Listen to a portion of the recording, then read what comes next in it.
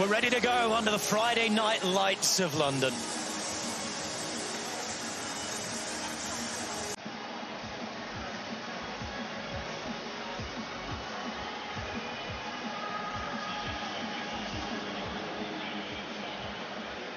Men start list scratch.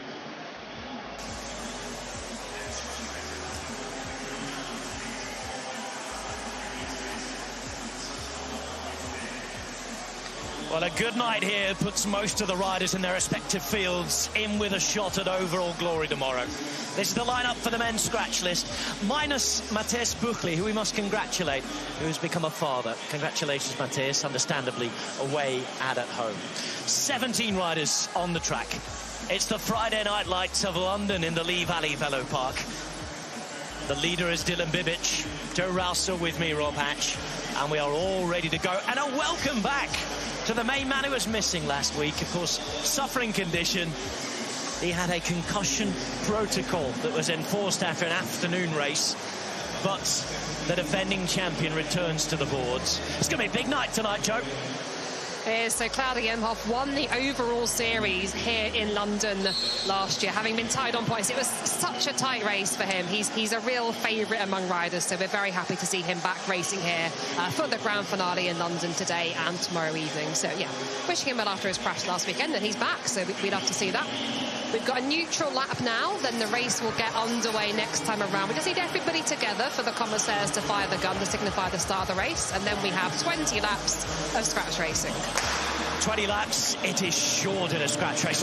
The rare occasion there where the gun was fired with a gap in the peloton, but we've got to stick to time tonight. It's fast, it's furious. It's the UCI Track Champions League, round 4 of 5, and all ready to go.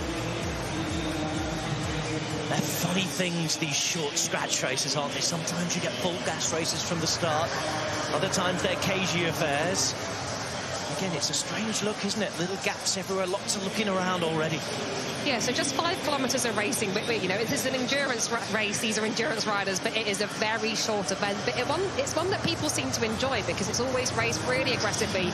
You can see already the paces on it. It's Will Tipple, the world champion for Great Britain, on the front of the moment, just swinging up the track there, and you can see he's a very popular wheel to follow. The world champion, the rainbow bands on his back, and those watching on, making sure they have the memories to take home. Such a fast-moving race, this, that while we've just been introducing things, setting up things, you've given your vision of what might happen, they're about to come across the line again, and one of the 5 kilometres has already been raced. Certainly has. So just 16 laps to go now, and it's a tricky one because normally in a scratch race you take a few laps to get into it, you wait for somebody else to attack, you have the tactic of trying to counter somebody else's attack, but there's not really time for that. But occasionally you see these sort of lulls in pace, and those are the chances to try and make a move. And you can just see now it's a big move from the British rider Will Perrett. Will Perrett then in the white, blue and red is away. He's going to be chased straight away as well. Sebastian Mora thinks about trying to get across in third wheel. And listen to this. This is what it does to London.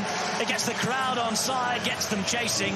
And Claudio Imhoff also enjoyed this particular track last year. This is where he shocked all of his rivals, and Mr. Consistency was crowned the Champions League winner. And he's right on the wheel of Perrett.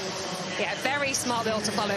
Claudio Imhoff knows that the British riders are going to want to win in front of the home crowd this evening. Some of them aren't quite so high up in the overall, but this is a big chance to get a win in front of a home crowd. And Perrett is pushing on. It's 12 laps to go, but he's got company not far behind, but he's pushing on for now. This is Mora in the chase, the man's twice been second. Of course, missed out with injury, didn't he, round 2. Not quite been himself in terms of his form. He had a break before the Champions League this year. He's building up to the Euros in January. Told me he's off to altitude on Monday. He's about to get very serious indeed as he builds to the Olympic Games. Part of his prep is going to be trying to win here, and just as that move dies down, we get our hesitation halfway through the race. Yeah, so it's these moments of hesitation where you can perhaps try and sneak away, and I think we've got another attack at the bottom at the moment. We're just pushing on, but everybody is wise to it, and wheels are being held very tightly there, and now everybody swings up once again. Dylan Bibic, the man in the light blue leader's jersey, has to contend with things, has to watch. This is a tight league, the men's endurance league. Mora again at the front.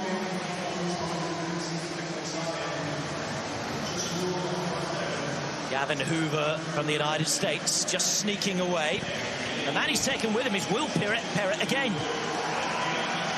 And if you think back almost 12 months ago, Joe, it was the scratch on the first of the two London nights that Will Perrett took. There's something about the scratch on night one in London for him.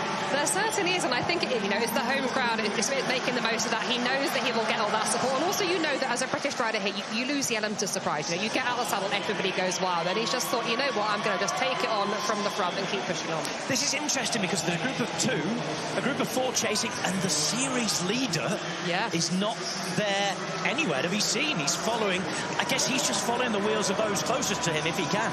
Yeah, there's a huge opportunity for everybody to gain some points. As you were saying, we still have 40% of the racing to go at this year's Track Champions League, so a lot can change tonight and tomorrow night here in London. So, all the points are to play for. It could be all change, and we're pushing on. We're inside the final 5 laps now.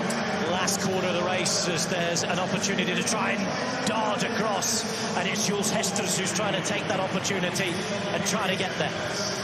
It's 6 riders here, led by Perrett. Hoover's there as well. You see Guillemette, the other Canadian riders involved too. Opportunity too for Reinhardt, who's had a quiet year, hasn't he, the German, but there's not quite enough firepower. And with 750 metres to go, 3 laps, things are going to come together again, and this is going to be an interesting one to watch. Keep around the world champion Tim Ball, who's starting to make it to the front of the pack now. Just on his wheel, picking his wheels, the series leader, Dylan Bibic.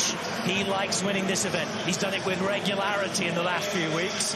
Can he do it again? 500 metres to go now as you get the move from the outside. And this time it's come from Roy Eefting of the Netherlands. He darts away like a bullet. 1.5 laps to go now as they try and come around and join him. He'll take the bell, though. Is this going to be a Dutch win? It's been a poor season for them and their endurance athletes in the Champions League so far. But the chase is on, and it's Imhoff trying to do that and trying to get involved. Eefting, though, will do it. Eefting can celebrate, and it is the Flying Dutchman who finally wins in London. Roy Eefting with victory. A chance to get the arms in the air. And that is a very big one for a man who this season, by his own admission, hasn't quite been up there yet. Yeah, that is a huge result for Roy Eefting. The man is 15th overall in the series so far, so he needed to really turn things around this weekend. And I love that aggressive racing, but also the patience that took. We saw a big move from Will Perrett twice. We saw him followed twice by other big-name riders, but Roy Eefting waited and waited. Just seeing Harry Lefrayson there, of course, teammate from the Netherlands, really supportive of his teammates up on the track there. But, brilliant aggressive racing there by Roy Eefting, timing that move to perfection. And it's a very short scratch race, but absolutely nailed it.